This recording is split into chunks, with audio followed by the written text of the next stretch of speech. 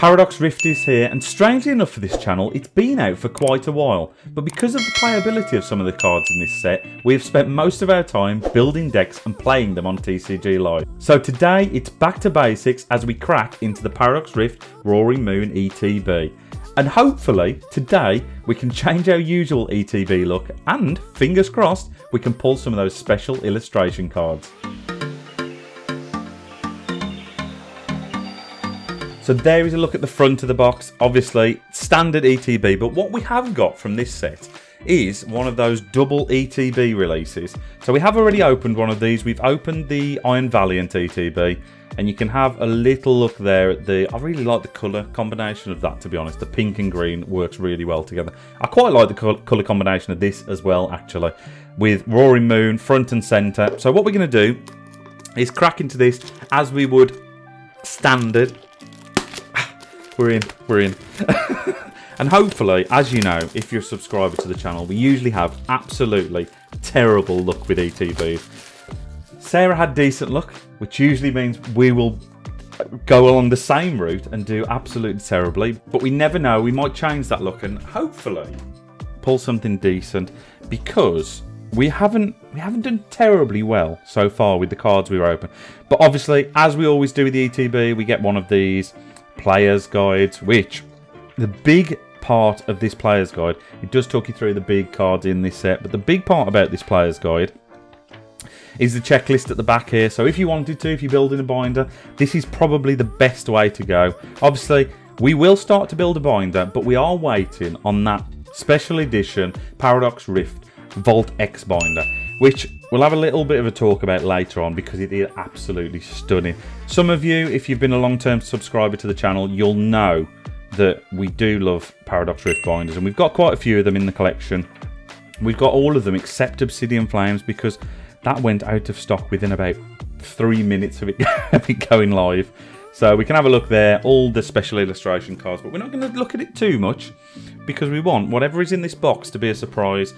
There's the front, Roaring Moon there on the front, and these are fantastic. I've said this before on the channel, but because of the size and the depth of these are fantastic to store cards in.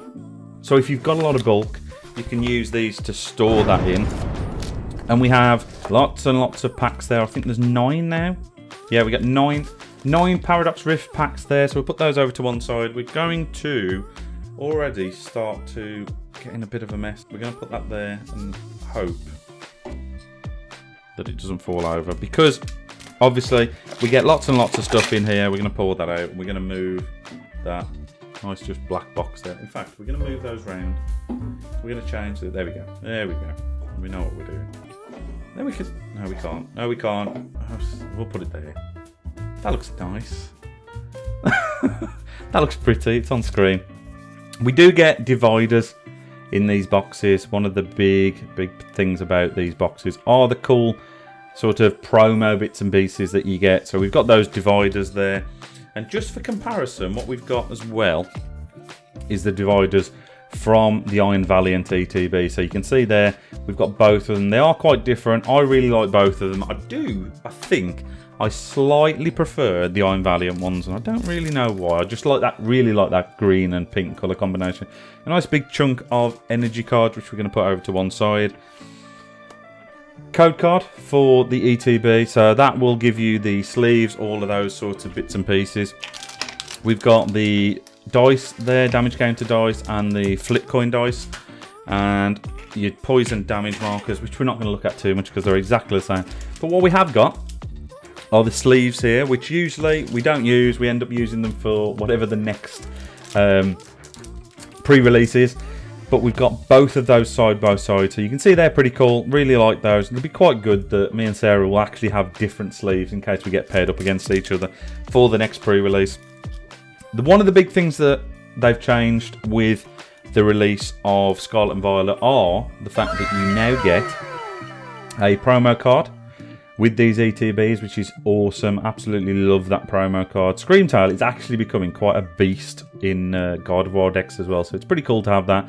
As is Iron Bundle, so that is the promo card from, I absolutely love the hollow patterns on these cards now. So that is the promo card from the Iron Valiant binder. Obviously we know it's a future Pokemon as well, which is pretty cool. and that is the promo from this binder. From this ETB. I'm already thinking about putting these in binders and getting the collection going. This is the Ancient Pokemon. As I said, it is actually quite playable at the moment, but the big thing that we want to crack into are this absolute raft of booster packs. So we're going to crack into those and see if we can pull something decent. So we're going to have a quick look at the artwork here on the pack. Have we got one? There we have. I think there's 4. Is there any more? 1, 2, 3. Yeah, just the 4 artworks, standard 4 artworks, which are pretty cool. We've got Roaring Moon, we've got Garchomp, we have the Armarouge there, and then we have Iron Valiant. There are quite a few cards in this set that I want to get my hands on. One of the big cards for me personally is the Garchomp Kato special illustration art. If you're a fan of the channel, I am a massive fan of any form of Oswaldo Kato artwork, so hopefully we can pull that. And I do think that's probably my chase card. There is that Roaring Moon and the Iron Valiant special illustration, but for me, and I think that it all comes down to personal opinion, that Garchomp for me is my chase card. So hopefully at some point we'll be able to add that to the binder. But we've got Minimum. We're going to take some time going through these because it's the first time, I believe, that we've actually opened, well, the pre-release sort of counts. It's the first time we've properly opened these. We've got an Ancient Booster Energy Capsule, awesome. We'll put that over to one side. We've got Cyclozar, which I used in the pre-release. We've got Toxel, we've got Porygon, and we've got Palkia, and a Grass Energy, and your code card. If this is the first time that you've visited the channel, I always give the code cards away, so maybe that's, even if you don't like me, that's a good enough reason to subscribe to the channel. So you can come back and grab those code cards, because I do always give them away in the videos, unless we're doing TCG content, in which case I don't give them away because we don't do pack openings. Makes perfect sense, really. We've got Toxel, we've got Lipard, a Wimpod, we've got a Lekid, Professor Turo's Scenario, again, another playable card there. Mind Show, a Rika, a Reverse Hollow Milotic. This is the first time I've seen this with the Lifeboat ability. Once during your turn, when you play this Pokemon from your hand to evolve one of your Pokemon, you may use this ability. Each player puts a basic Pokemon from their discard pile onto their bench. Okay, pretty cool. We've got a Latios Reverse Hollow and a Volcanion. And another code card there. And we'll put those, move Professor Turo's Scenario as well, because that will go in a nice little, I've got a, I think it's a build and battle stage. No, it's the, oh, what is it? I can't remember what they're called. Trainer's Toolkit with lots and lots of useful cards, just in case I want to switch things out when we go to our locals. We've got Loudred there, a Remoraid, a little Pumpkaboo, which is just a standard Pumpkaboo there. We've got Medical Energy, which is an interesting one because I'm not a massive fan, but it does seem like a card that would fit quite well in a Lugia deck. So as long as this card is attached to a Pokemon, it provides 1 colourless energy. When you attach this card from your hand to one of your Pokemon, heal 30 damage from that Pokemon. So if you are attaching it with Archeops, obviously it's not going to do that 30, but it might get you out of some, let's move those on screen, it might get you out of some ruts if you're in a little bit of a mess with the Lugia deck. We've got Monior, a Gabite, a Chiyu, and an Energy. 3 packs in. 3 packs in.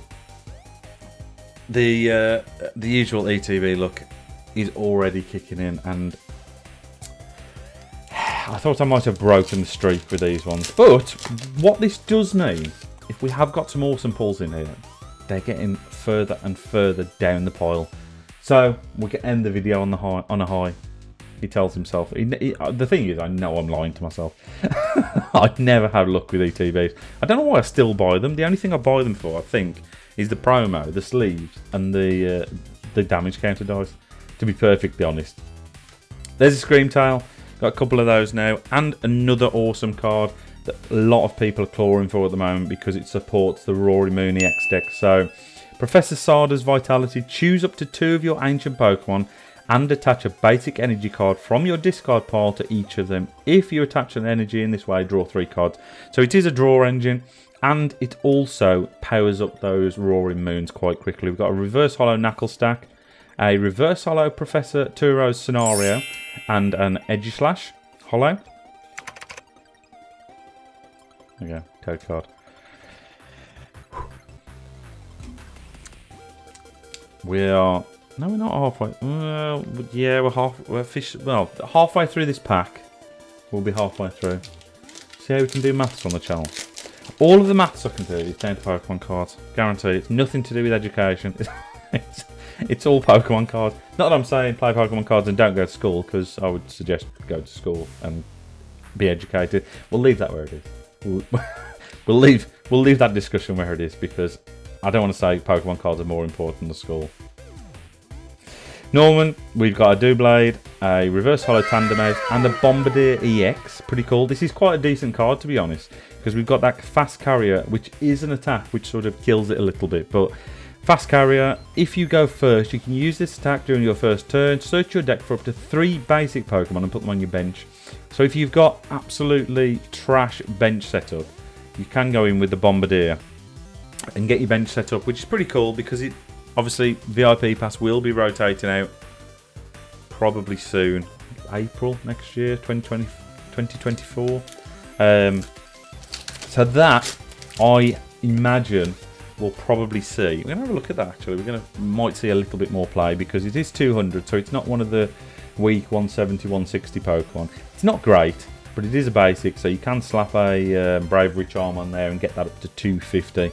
And then it is doing Shadowy Wind, which you may put this Pokemon and all attached cards into your hand. So it has its own way of getting it out of the out of your bench as well, which is pretty cool.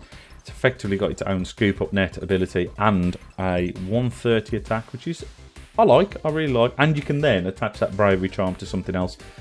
I'm slowly getting myself to like this Pokemon even more.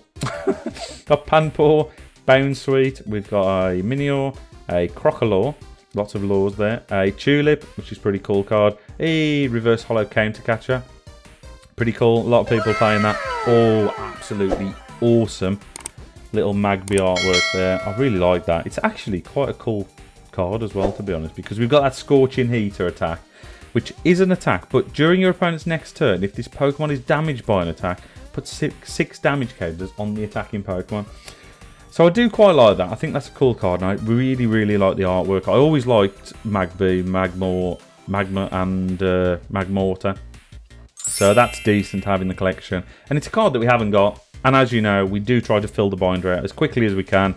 So to be able to add that to the binder as quickly as we can is great. We really like that. We can add that to the binder straight away as soon as we get it, because we are waiting for the special edition Volta X Paradox Rift binder, which is absolutely gorgeous. I'll stick a picture of that on the screen. It is a really cool binder, to be fair, and we do always try to get those.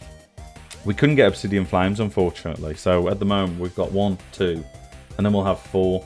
And there isn't one for 151, but there is a decent, I think it's called Just Pink binder that they do, which is effectively like a big pink binder, which looks a little bit like a Mew type colour. Another Counter Catcher there, which we're happy with, a Charcadet, a Reverse Holo Tinkaton, which has got a lovely little crimp across the top there. I don't know if you can see that. Try and get that on the camera. No, focus. There we go. There's a little crimp across the top there. And Iron Jugglers, which is pretty cool, actually. Homing Headbutt. This attack does 50 damage to 3 of your opponent's Pokemon that have damage counters on them. Okay, is that getting much play? I'm not entirely sure. It probably is. Quite like that.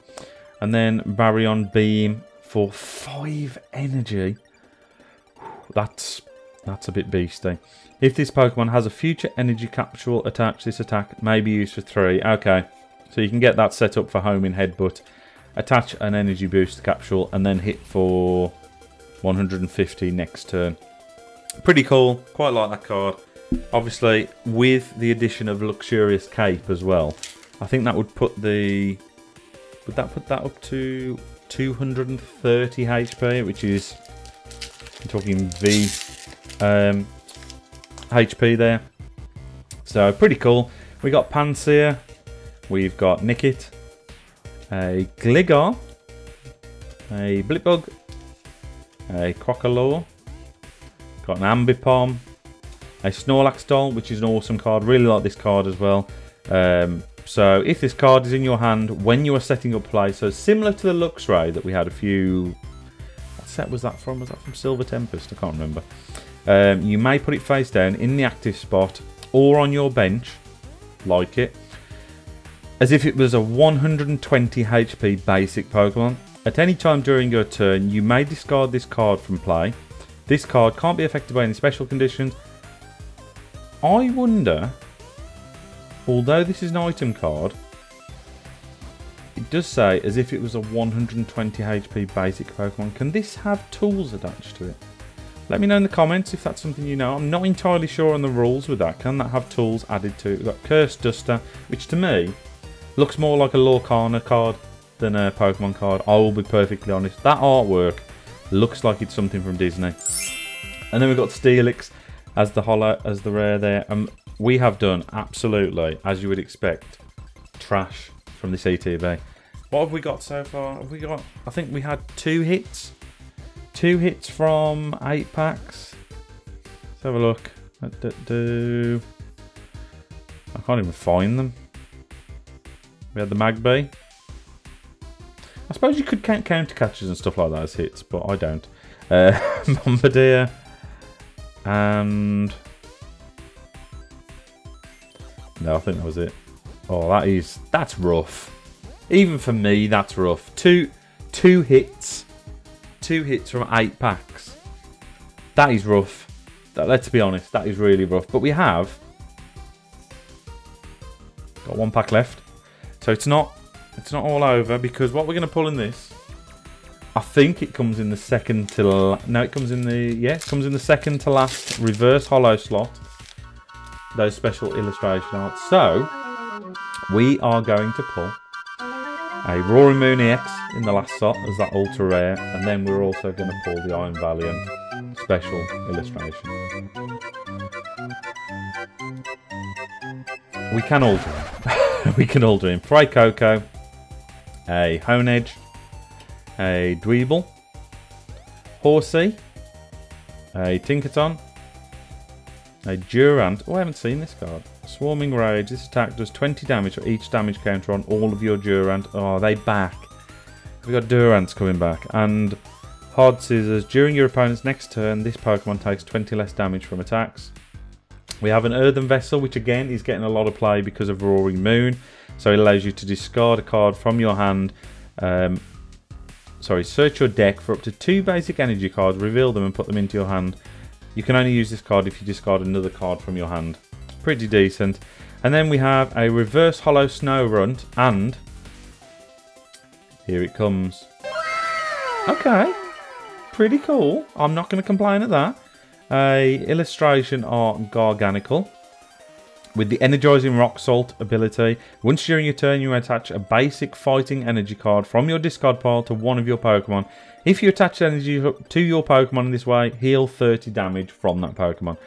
That is pretty cool artwork as well, to be fair. It's not the card we wanted, but finish with a Zekrom. Oh, you know what? That Zekrom doesn't exist. We finished with the Garganical because I'm just gonna cry. I'm just gonna cry.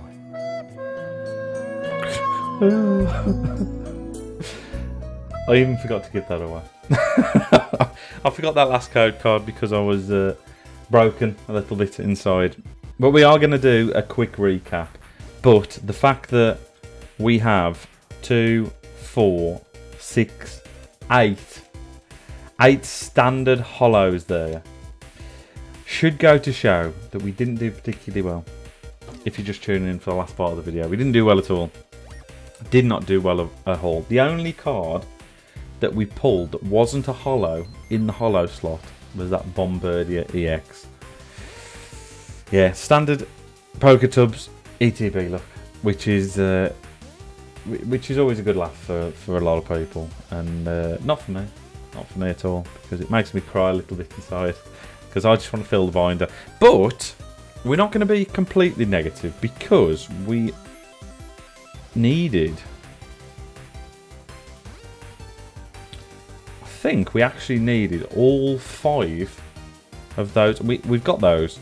Obviously, that's a double at this point. But we did actually need those hollows. And we can add those to the binder, which is fantastic. So it does fill out some of those hollow slots, which means that the only thing we need to do now are fill in some of the ultra rares, and I always try and collect all of the reverse hollows as well. And we got some cool reverse hollows as well, which will help. We got the counter catcher, which I do think people are going to go mad for, and Turo's scenario. So pretty cool. I'm not going to complain. We're always going to look for positives because that's what we try to do on the channel. But we did get 3 of those there, and those are both illustration rares, and that is just an ultra rare. Is it called an ultra rare? I can never remember what they're called now. But we've got basically a gold star on each of those, and 2 black stars on there. And I do quite like both of these cards. I'm not going to lie. The Magby is awesome. Really like the Magby artwork there. A little chilling in the lava pool. And then I really, really like the Garganical. This reminds me of I don't know if it is, but the Altaria Altart, with it flying across the card along here, and then we've got some Swablues around and stuff like that. It seems like that's happening over here somewhere, and then in a cave we've got Garganical with those Swablues enjoying themselves in the cave. So it's pretty cool. Again, for me, any card we can add to the binder keeps me happy, keeps me really happy. So it's not all negative. ETB look on this channel is absolutely abysmal, but we come here to have fun, we come here to open Pokemon packs and add whatever cards we can to the binder. If you like the video, remember to hit that thumbs up, because we will be moving all of these cards from our standard Voltex strap binder over to the brand new Paradox Rift limited edition Voltex binder, which I am absolutely looking forward to getting my hands on. I cannot wait for that to be released. And if you want to keep your collection safe, you can get 10% off with the code PokeTubs on the Voltex website if you're a UK customer. If you're a US customer, go over to their Amazon site and you can use the code to get 10% off on there as well. If you do like the content we put on the channel, remember to subscribe to the channel and hit that notification bell so that every single time one of these videos goes live, you'll be notified of it and you can jump on release day of the video, grab those code cards. And until then, thanks for all the support and see you next time.